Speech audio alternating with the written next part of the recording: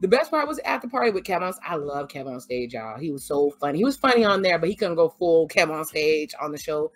And Keisha Knight Pulliam, as you know, is an amazing host. I love when she asks the questions that nobody wants to ask. Love it. But come to find out, Lindsay say that Mark be kicking it with Chihuahua faced ass. Yes, I said it, Alyssa. Because remember, if you watch my other videos, her and freaking Chris look just alike to me. They look like brother and sister. His girl just ain't all the way right. And she went to the dentist. They look just alike. They look just alike to me.